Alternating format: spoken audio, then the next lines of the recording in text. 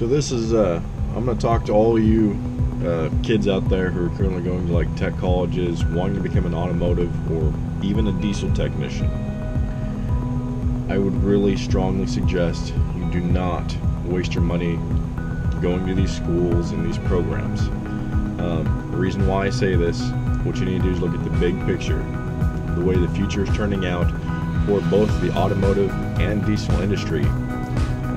It's changing drastically, and realistically, like my generation, like a 90s boomer,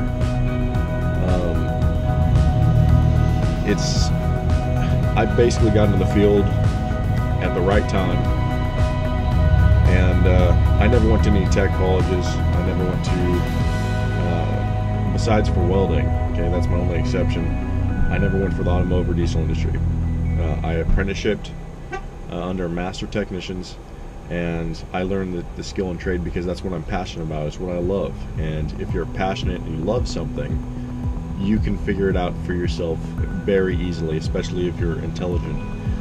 And for the majority of the time, the good technicians like myself that make it in this industry are extremely intelligent. And then there's the part changing technicians, which we're not even going to go on that subject. But regardless, I do not recommend you invest your time and money and put yourself in an extreme amount of debt going into the automotive and diesel industries. Where I'm going with this is you need to look at the future. What is changing as far as technology, innovation, engine development. I'm telling you right now, fossil fuels in general are going to be extinct.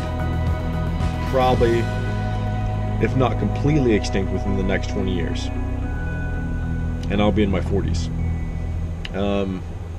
And that basically means all you kids getting out of high school, going into these tech colleges, they're teaching you information on how to do your job that's going to be out of date. If you do love cars and you love diesels or heavy equipment, you need to go in as an electrical engineer. Okay, that is where you should invest your time and money. Don't waste it on your automotive and diesel industries. Okay, all your technical college, I'm not going to name any because I'm not trying to throw anyone's name under the bus. But I have seen many technicians come in that have gone to these technical schools and they've spent $18,000, $20,000, $30,000 on their schooling to become an automotive technician or a diesel technician, and the problem is they are sort of book smart, but they can't turn a wrench in the real world.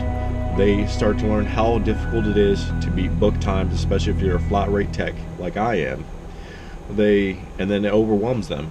They spend all this money in college, and then a lot of them will go out and buy, oh, here's $10,000, $20,000 worth of tools right off the bat. They can't perform the job that they wanted to initially, and then they got themselves in a bunch of debt, and they're going to ruin their credit. Very discouraging. But the reason I say you need to go in as an electrical engineer, because you can still work on the automotive field in the future, being an electrical engineer, because everything is electronic anymore.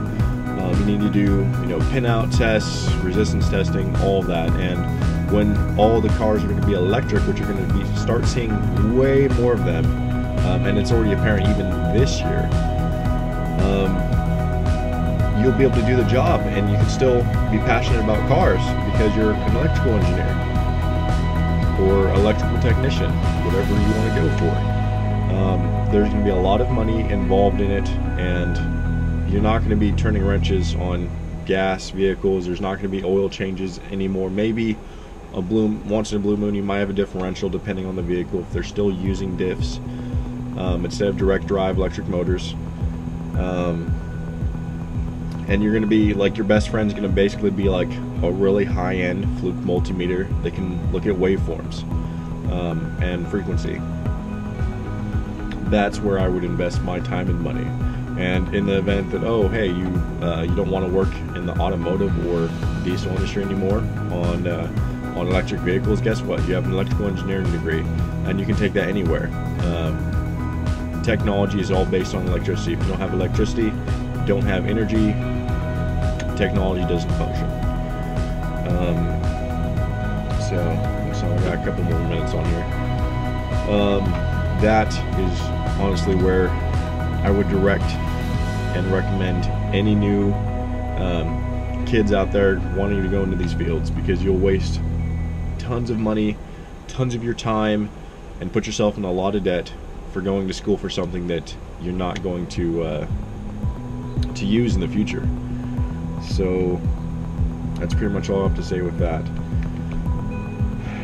So do yourself a favor and do the smart thing. And if you do still want to pursue the automotive field currently, instead of going to a school for it, what you need to do is invest in tools like starter tools. Go to your Harbor Freights, go to your you go online, buy Tecton tools. I love Tecton sockets. They're high quality for what you get. I'm absolutely blown away on all their new hand tools. Like, you take a snap-on socket and a Tecton socket, with the exception of like a slightly tighter clearance on the snap-on socket, and you know, made in the USA, there's not a hell of a lot of difference.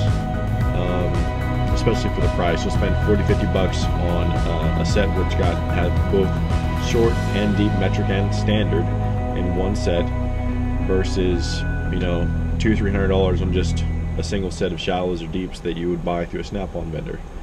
I love Snap-on. I'm not trying to bag them at all. They are the best hand tools on the market. But don't overburden yourself until you have the ability. And yes, a school will teach you what you want to learn in certain aspects of the trade, but it doesn't give you the hands-on experience. What they don't teach you is to think for yourself, and that is a big issue. They teach you, oh, you need to follow the books, you need to follow the rules. Well, let me tell you that following the book every single time, you will eventually start to figure out that you're losing your ass on your jobs, and you're not as efficient as you can be. There are ways to cut corners, but safely cut corners. Like, say you're pulling a transmission, for example, and the book says, oh, hey, you need to do this, this, and this to remove the transmission, and it'll give you a list, you know, 50, 60 steps to remove it.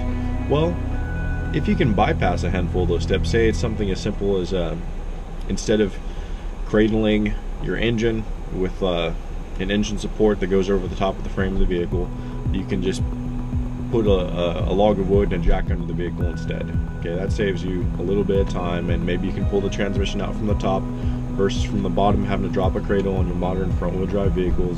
It's just simpler. But the moral to the story is, don't invest your time or money into these technical colleges. It looks good on paper, but that's all it is paper.